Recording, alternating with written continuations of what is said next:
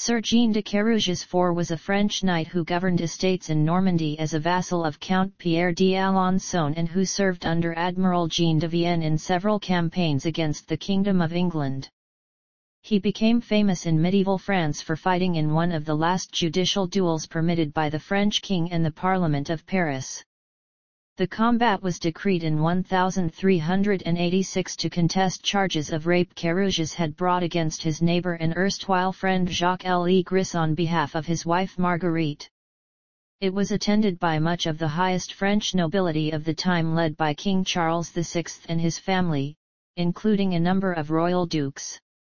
It was also attended by thousands of ordinary Parisians and in the ensuing decades was chronicled by such notable medieval historians as Jean Froissart, Jean Juvenal des Ursins, and Jean de Warren.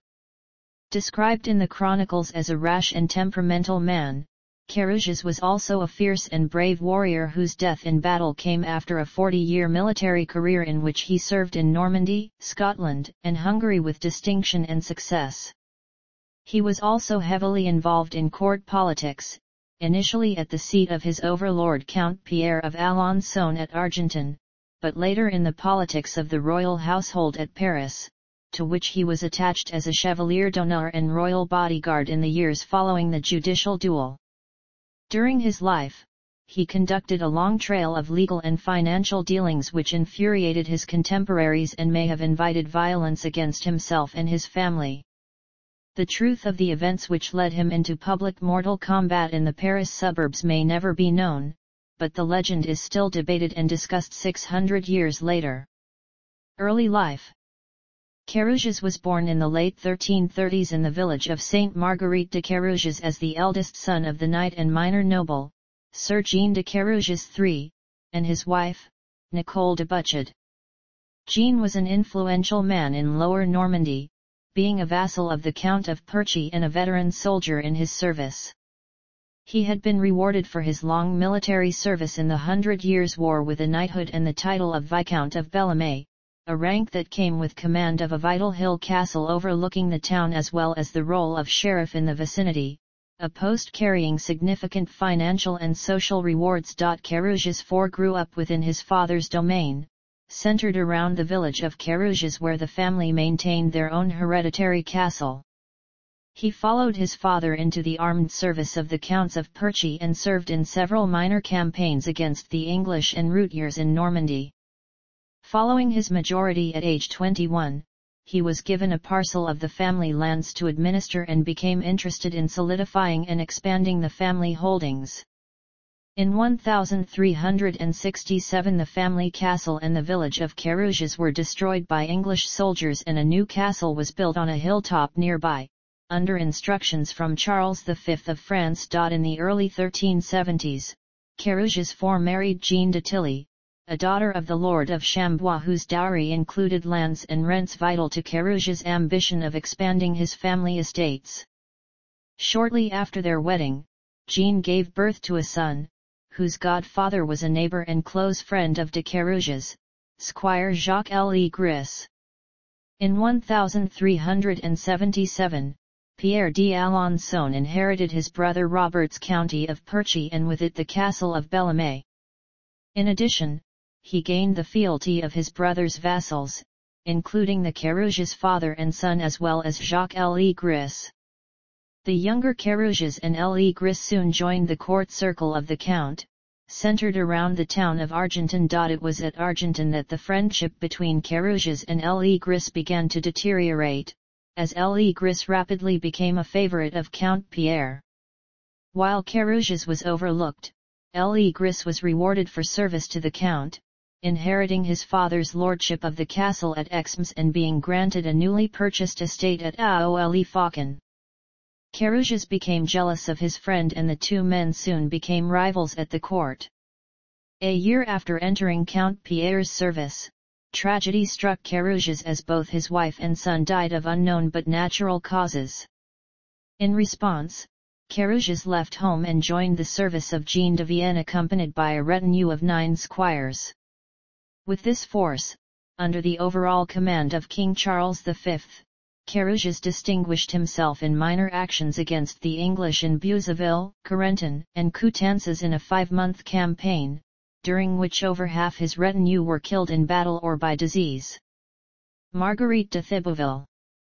Returning home in 1380 after a successful campaign, Carrouges married Marguerite de Thibouville, the only daughter of the highly controversial Robert de Thibouville.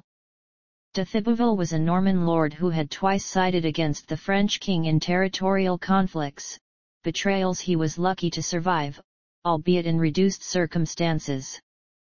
By the union of Marguerite and Carrouges, de Thibouville hoped to restore his family's status while Carrouges was hoping for an heir from the young Marguerite, whom contemporaries described as young, noble, wealthy, and also very beautiful. Shortly after his marriage, Carrouges revealed another motive for the union. The valuable estate of Aole Faucon, given to his rival Jacques Le Gris 2 years earlier, had been formerly owned by Carrouges' father-in-law, Robert de Thibouville, and had been bought by Count Pierre for 8,000 French livres in 1377. Carrouges immediately began a lawsuit to recover the land, based on an assumed prior claim to it.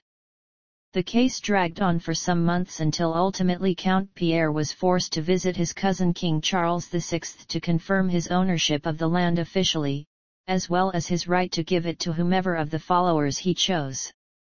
The lawsuit reflected very poorly on Carrouges at the court in Argentan and resulted in his further estrangement from Count Pierre's circle. 2 years after the Aole Faucon lawsuit, Carrouges was once again in court facing Count Pierre, this time in a dispute over the lands administered by his recently deceased father. Carrouges' III's death early in 1382 vacated the captaincy of the castle of Bellemay, a post Carrouges IV believed would be his by right. However, due to the failed lawsuit 2 years earlier, Count Pierre passed Carrouges over for the captaincy and gave it to another of his followers. The infuriated Carrouges again brought legal action against his overlord and again he was defeated in court. The only lasting result of the action was the further separation of Carrouges and Count Pierre's court. In March 1383, Carrouges made a third effort to expand his family holdings, with the purchase of the neighboring fiefs of Quigny and Plainville from his neighbor Sir Jean de Vienne.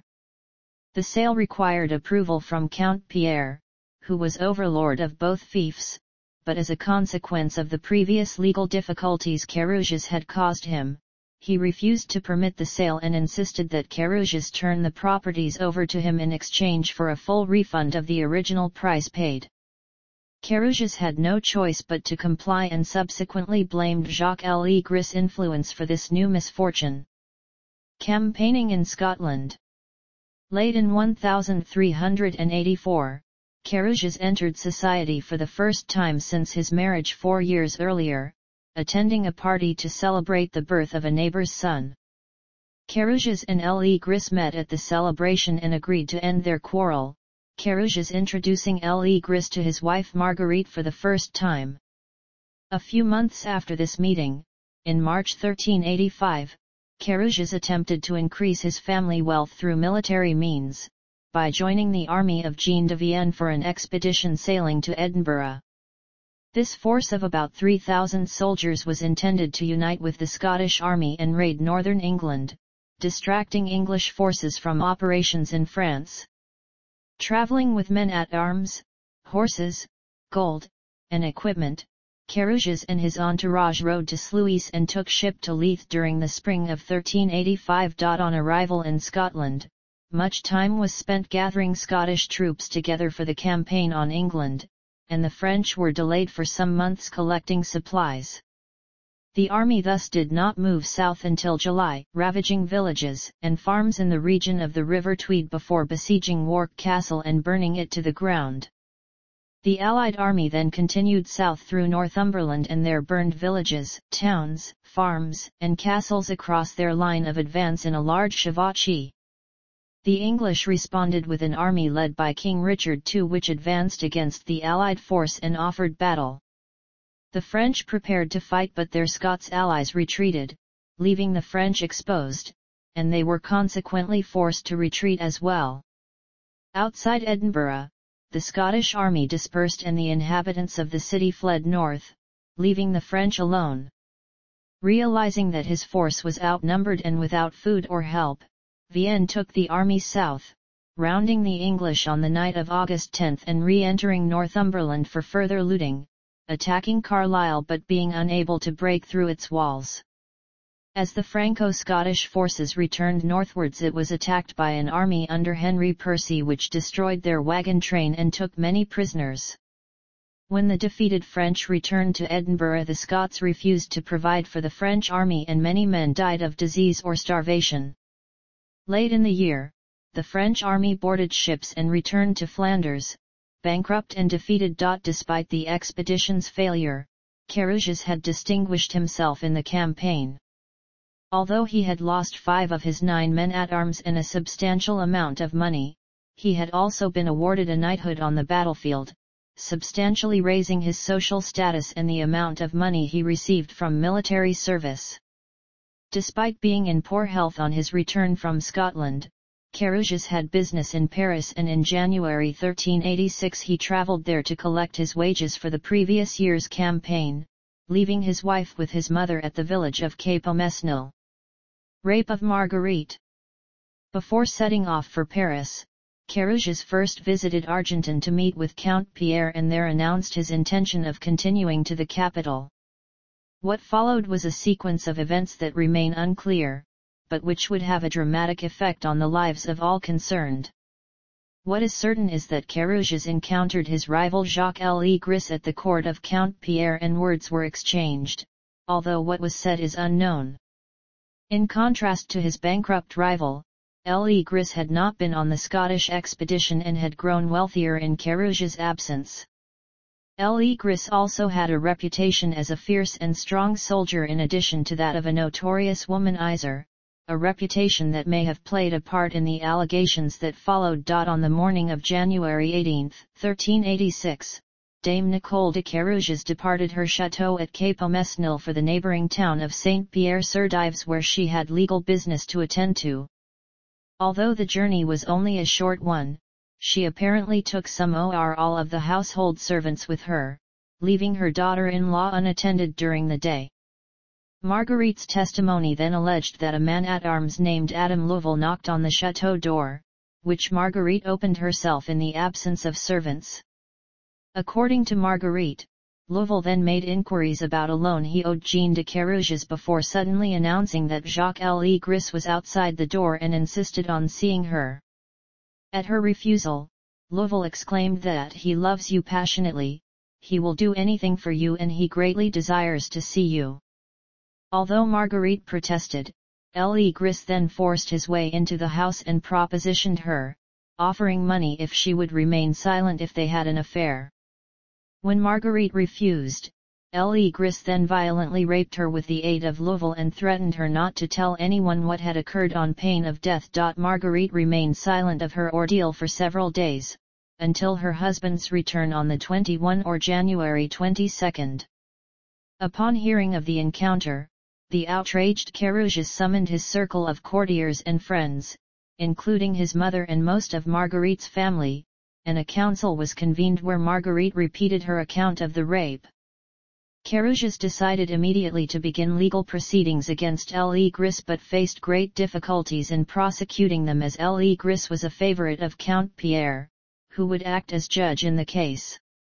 In addition, the case was viewed as weak in this time period because the only witness was Marguerite. Indeed, the trial at Argenton was so one-sided an affair that Carrouges and his wife did not even bother to attend. Pierre acquitted Le Gris of all charges and furthermore accused Marguerite of inventing or even dreaming the attack. Legal proceedings. In search of a fair trial, Carrouges travelled to Paris to appeal to the king himself. Knowing that his case depended solely on his wife's testimony and was, therefore, her word against Le Gris, Carrouges developed a plan. Instead of proceeding with a normal criminal trial, Carrouges would challenge Le Gris to a judicial duel, the survivor of which would thus have been deemed by God to have been the rightful claimant. Such trials by combat, once common in France, were rare by 1386 and the chance of one being permitted by the king unlikely. Nevertheless, Carrouges saw this scheme as his best option of procuring justice and redeeming his wife's reputation. A few days after his arrival in Paris, Carrouges was presented to the king at the Château de Vincennes in order to make the first official appeal in the lengthy trial process.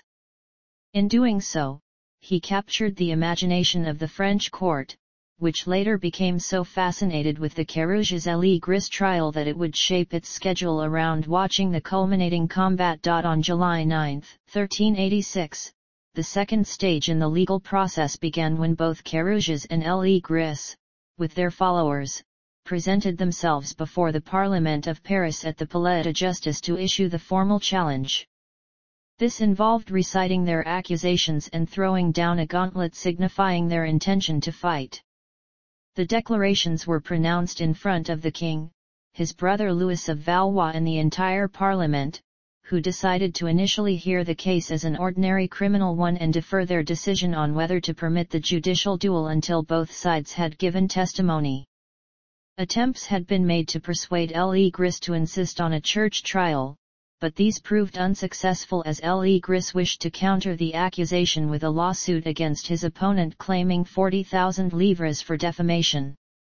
Following the declarations, a number of high-ranking noblemen stepped forward to act as seconds in the duel for both men, including Waleran of St. Paul for Carrouges and Philip of Artois, Count of Eu for Gris. The criminal trial continued for most of the summer and Carrouges, Gris, and Marguerite were all called on to give evidence. Marguerite was by this time visibly pregnant, although medieval medical knowledge claimed that children could not be conceived as a result of rape, and her condition, therefore, was determined to have no bearing on the case. Adam Louvel and at least one of Marguerite's maidservants also gave evidence and, as was the custom of the day for people of low birth, they were tortured to test the veracity of their testimony. During this process neither produced evidence incriminating Gris, although Louvel was subsequently challenged to a duel himself by Marguerite's cousin, Thomas du Bois. In his evidence, Carrouges' statement repeated and supported his wife's testimony, while Gris accused Carrouges of inventing the charges and beating his wife into making the accusations against the squire. In his statement, Gris painted a picture of a man driven wild with anger and jealousy who sought to restore his family fortune by concocting false accusations against his most significant rival. Gris also offered alibis for his whereabouts during the week the crime was supposed to have been committed and attempted to explain that it was not possible for him to have ridden the 40 kilometers that supposedly separated him from Marguerite on the morning in question. A rebuttal from Carrouges emphasized the shame the trial had brought to his family as a reason against its invention and offered a counter-demonstration of horsemanship indicating that the suggested 80-kilometer round trip was possible even if Gris' alibi were true. Gris' alibi was compromised some days later when the man providing it, a squire named Jean Belodiau, was arrested for committing rape in Paris during the trial. On September 15, with the king in Flanders preparing for an invasion of England, the Parliament handed down its verdict. As they had been unable to determine the guilt in the case, the two men would fight a duel to the death on November 27, 1386. Trial by combat. The 2 months following the verdict were ones of great activity between the two parties and the citizens of Paris. As judicial duels were now so rare, no established battleground had been set aside. An adjusting arena at the Abbey of Saint-Martin-des-Champs north of the city agreed to host the combat. Both Carrouges and Gris endured bouts of illness in the weeks following the verdict but recovered with the aid of their families and supporters, who had joined the hundreds of people flocking to the city from nearby regions to witness the fight. Indeed, the event was so popular that when King Charles VI believed that his return to Paris in time for the combat would be held up in Flanders due to bad roads, he sent a fast messenger to Paris delaying the duel by a month in order that he would be present to witness it. This royal intervention set the date for the combat back to December 29, 1386. In the months between trial and duel, Marguerite and the French Queen Isabeau of Bavaria had both given birth to sons. While Marguerite's son Robert was a strong, healthy boy, the Dauphin was a sickly child and died on December 28.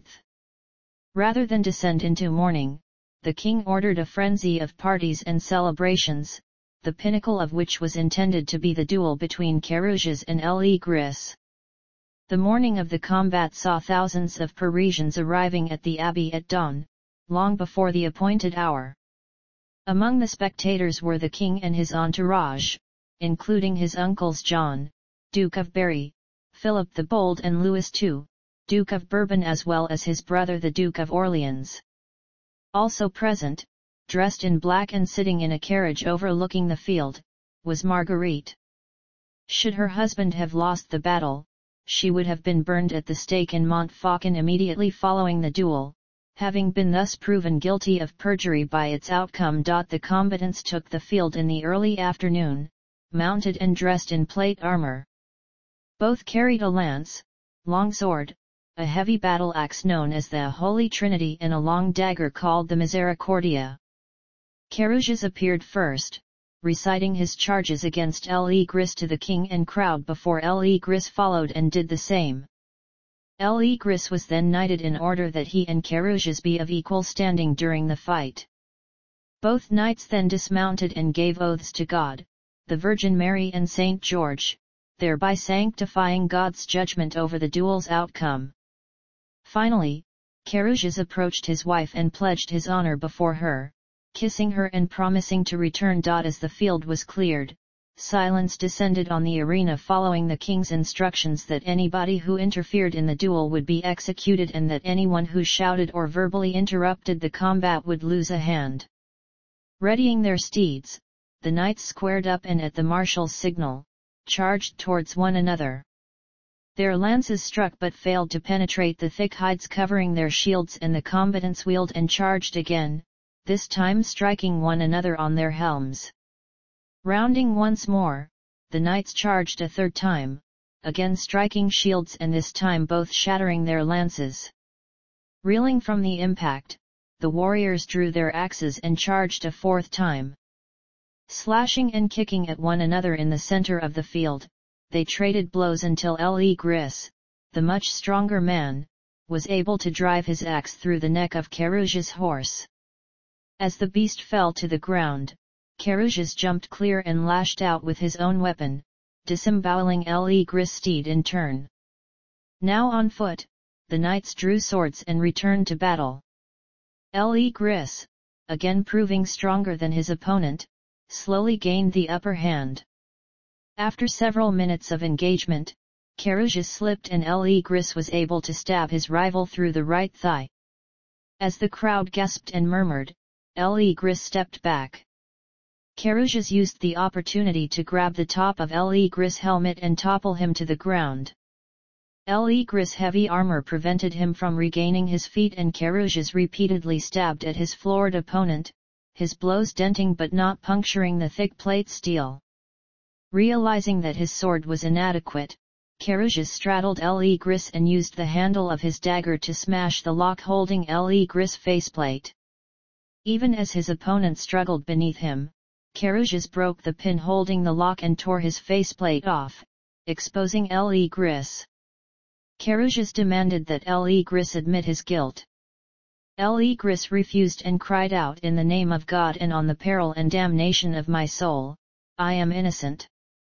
Unable to obtain a confession, Carrouges drove a dagger through Gris' neck, killing him nearly instantly. Standing over his vanquished opponent, Carrouges remained on the field as the crowd cheered him and pages rushed to bind his wound. He then kneeled before the king, who presented him with a prize of 1,000 francs in addition to a royal income of 200 francs a year. Only then did he greet his wife in an emotional scene before the thousands of spectators. With the crowd following in a great procession, Jean and Marguerite de Carrouges then rode from the abbey to the Cathedral of Notre Dame de Paris, to give thanks for the victory. A few weeks after the duel, Parliament awarded Carrouges a further 6,000 livres in gold and a position within the royal household.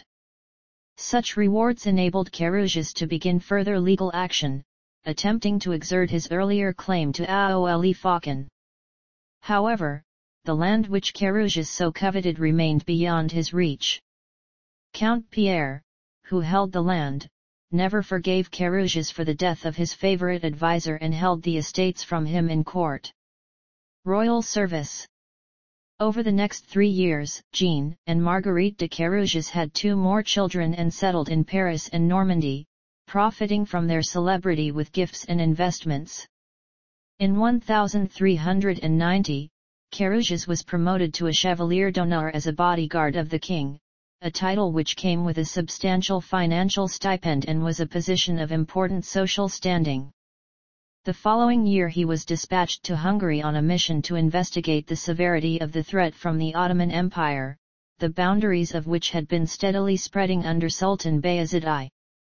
In this mission he was second in command to Jean de Boucicaut, a Marshal of France and famous soldier, indicating the elevated social position Carrouges enjoyed following the duel. In 1392, Carrouges was present for one of the more notorious occurrences in 14th-century France, the descent into madness of King Charles VI.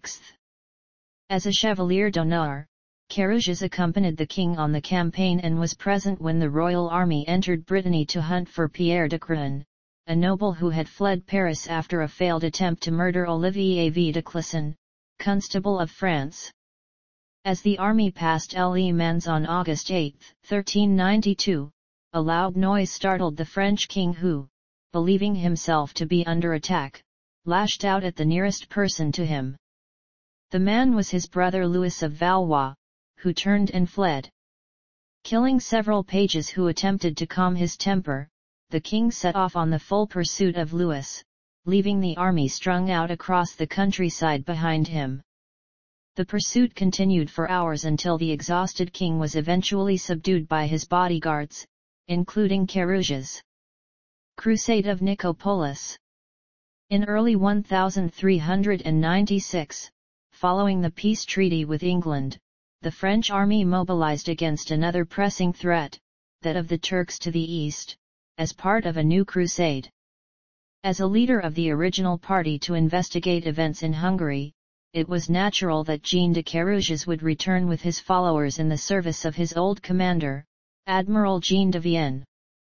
The army crossed Central Europe, united with the Hungarians and marched south, burning the city of Viden, and massacring the inhabitants before following the course of the Danube southeast, cutting a swathe of destruction through the Ottoman territory. On September 12, the army arrived at the city of Nicopolis, but was repulsed from its walls, and settled into a siege point. 2 weeks later, Sultan Bayezid I arrived with a large army to the south of the town, and took up a strong defensive position, challenging the Crusaders to meet him. The Crusader army moved to confront him on September 24, but poor discipline and fractured leadership between the national factions resulted in a premature assault by the French force against the bluffs controlled by Ottoman troops. With the Allied army strung out, Bayezid marshaled his reserves, and defeated the Crusaders in a furious engagement which felled most of the Allied army. Thousands more were captured and executed after the battle by the victorious Turkish troops. The exact fate of Sir Jean de Carrouges is unknown, but it is probable that he fell close to his commander, Jean de Vienne, whose forces were trapped in a gully and decimated by Turkish cavalry. After his death, his estates passed to his 10-year-old son, Robert de Carrouges, and a mural of Jean and Marguerite de Carrouges was painted in the Abbey of Saint-Étienne in Seine to celebrate his memory. Over time, both the family and mural faded into obscurity. His family was succeeded by that of Le Veneur de Tillières. The latter received the land and Château de Carrouges, which they remained the owner of until 1936, when the last representative of the family line ceded them to the state. In 1944, the castle was restored, as well as now managed by the Centre des Monuments Nationaux, and open to the public. The commune of Sainte Marguerite de Carrouges, close to the town of Carrouges, was also named for Marguerite de Carrouges. Legacy. Due to the celebrity and controversy surrounding the case, the judicial duel between Carrouges and Gris was one of the last permitted by the French government. As a well-attended and infamous event, it soon became a well-known case. In France, the memory of the duel far outlasted its participants, primarily a result of it being recorded soon after by the contemporary chronicler Jean Froissart. Over the following century, vivid and imaginative accounts were carried in the chronicles of Jean Juvenal des Ursins and the Grandes Chroniques de France, as well as by Jean de Warren and others, many embellishing the story with imaginative twists. The factual details of the case are unusually well recorded for a medieval trial, as the records of the Parlement de Paris have survived intact, and Jacques Gris' lawyer Jean Coq kept meticulous notes on the case, which still exist. In addition to a clear view of proceedings, these notes also contain Coq's own concerns about his client, whose innocence Coq deemed highly suspect, according the last duel author Eric Jaeger. Despite the well-recorded details, several chronicles, including the Chronique du Religieux de Saint-Denis and the Chronicles of Jean Juvenal des Ursins, tell of a third man confessing to the rape at his death. This story, which the last duel author Eric Jaeger claims is without basis, was subsequently repeated in many later sources, particularly as proof for the great miscarriage of justice of the event and the tradition of trial by combat. Jaeger also claims that the Encyclopaedia Britannica still contained a version of that false tale, under the entry for duel, until the 1970s. Other sources have discussed the story in varying degrees of detail, including a section in Diderot's Encyclopédie, in the Histoire du Parlement de Paris by Voltaire, and in a number of books written in the 19th century, including a work in the 1880s by a descendant of Jacques Gris, in which the author attempted to prove his ancestors' innocence. In the 20th century, other authors have studied the case, the most recent being in the book The Last Duel, a true story of trial by combat in medieval France in 2004, by Eric Jaeger, a professor of English literature at UCLA. Jaeger's book, The Last Duel, was adapted by Ben Affleck, Nicole Holofcener, and Matt Damon into the screenplay for the 2021 film adaptation The Last Duel. Damon and Affleck were also cast in the roles of Jean de Carrouges and Pierre d'Alençon, with Jodie Comer starring as Marguerite de Thibouville, and Adam Driver as Jacques Gris, with Ridley Scott directing. De Carrouges' duel is sometimes presented as the last of the French authorized duels, which is incorrect. The last duel to be publicly authorized took place on July 10, 1547 at the castle of Saint-Germain-en-Laye. It opposed Guy Chabot de Jarnac against François de Vivonne, following a request from Jarnac to King Henry II for regaining his honor. The duel was won by Jarnac after injuring Vivonne with his sword. Vivonne later died of his wounds.